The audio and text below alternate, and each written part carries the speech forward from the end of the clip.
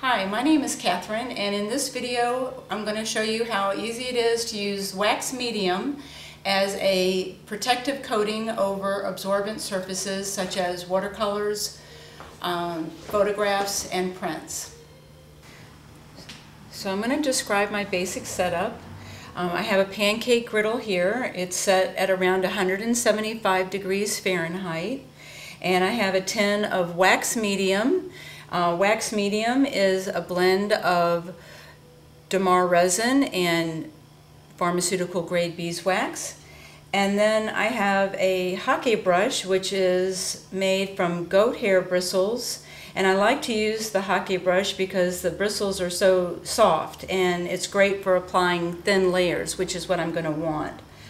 I like to also leave the brush coming in contact with the heat because it keeps the bristles nice and warm. I've also got some pottery tools which I'm going to use for scraping, paper towels, and a heat gun. To begin, you just simply dip your hake brush into your wax medium and methodically lay your first layer of wax medium over your surface. I like to use the hot palette to keep my bristles nice and warm and to load up my brush with plenty of wax medium.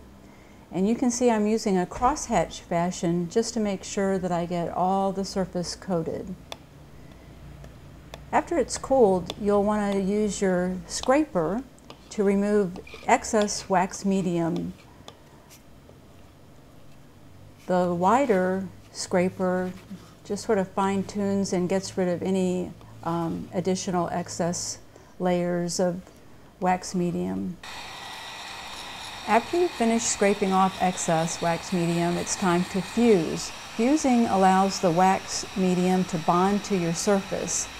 And you do this by gently heating your wax medium using a circular motion and bringing that wax back up to a workable state. Once that's cooled off a little, you're going to want to put on a second layer of wax medium. Notice it gets a little milky, but that will go away ultimately. And before you fuse, you'll want to scrape off any excess.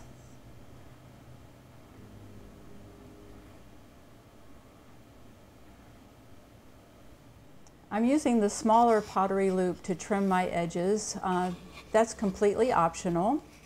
And then with each layer of wax medium, it's always important that you fuse afterwards. And then that fusing process further smooths out the layer of wax medium so you get a really nice, super shiny, smooth surface.